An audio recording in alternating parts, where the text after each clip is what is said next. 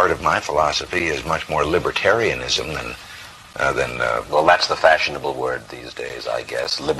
A conservative is no longer just that. He's a libertarian. Well, always has been. Because how do we call a liberal? You know, someone very profoundly once said many years ago that if fascism ever comes to America, it'll come in the name of liberalism. And what is fascism? Fascism is private ownership, private enterprise, but total government control and regulation. Well, isn't this the liberal philosophy?